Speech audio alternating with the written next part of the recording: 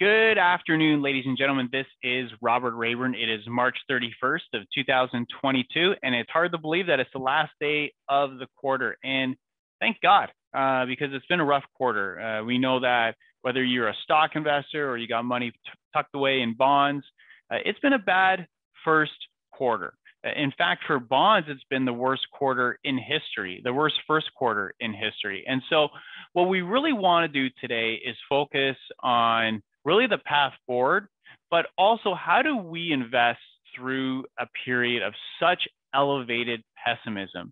And how do we use pessimism as a future asset for our investment accounts? And so we're going to go through all of that today. In fact, the title of today's presentation is Investing Past the Apocalypse.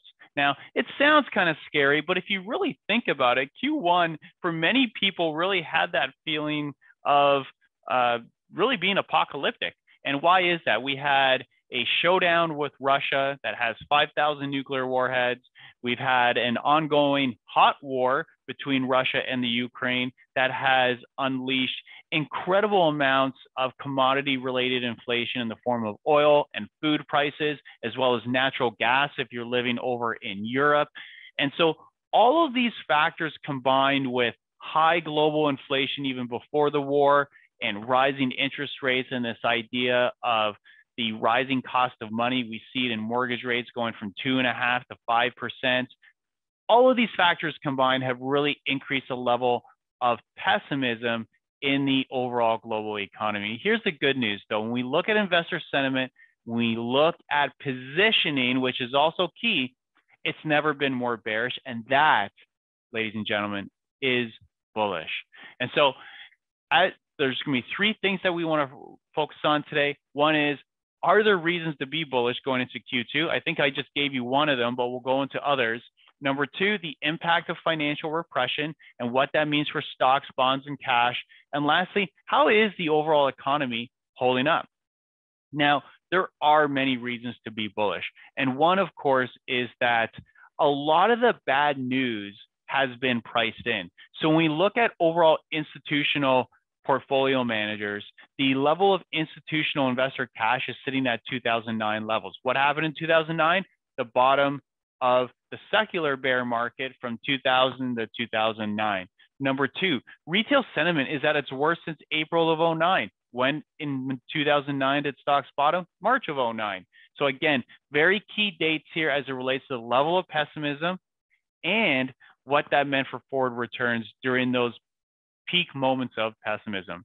Number three, the intelligence sentiment, investors' intelligence sentiment is at its worst since 2009. Number four, consumer confidence is at its lowest since 2009. Can you believe that? Even though unemployment's at 4%, even though wages have generally been rising, yes, there's been an offset with inflation, but certainly nothing like what we experienced in 2008 with, double-digit unemployment, people getting kicked out of their houses. That was a really rough time period along with falling stock prices. And so whenever consumer confidence gets this low, we always want to invest.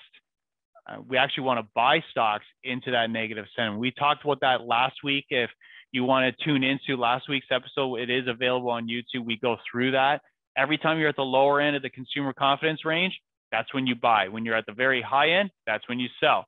And lastly, the S&P 500 and the NASDAQ are massively oversold. And we look at the NASDAQ in particular, we look at the Williams oscillator. So we look at really sort of relative price action going back for the last 52 weeks.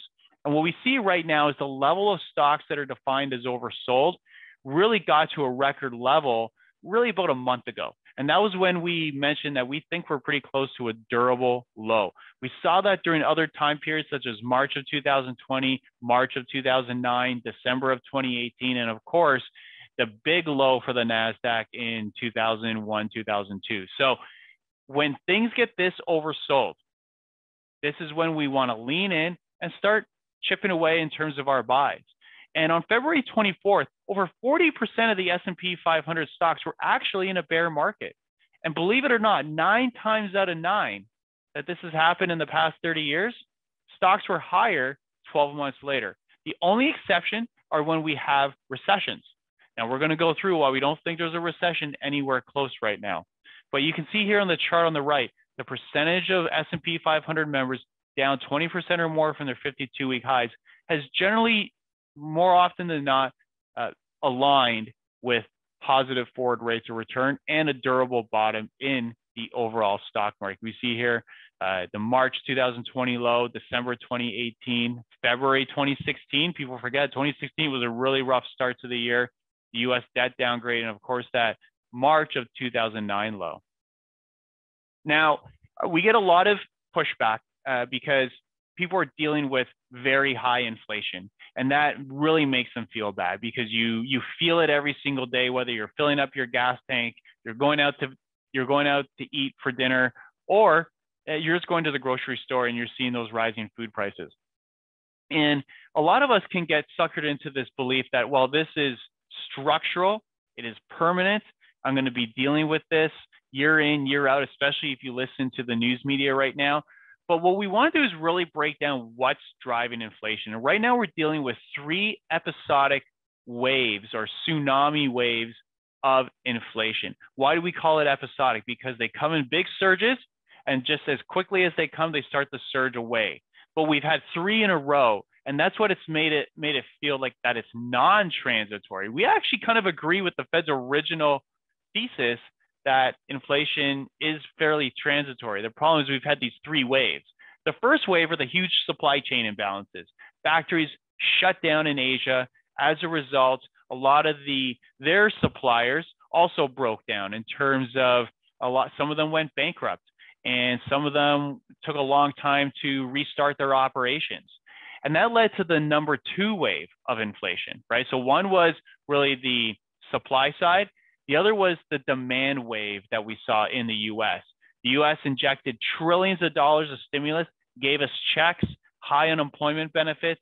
And what did consumers do with that? Since they couldn't go out to dinner, since they couldn't go out to travel, they bought a ton of goods.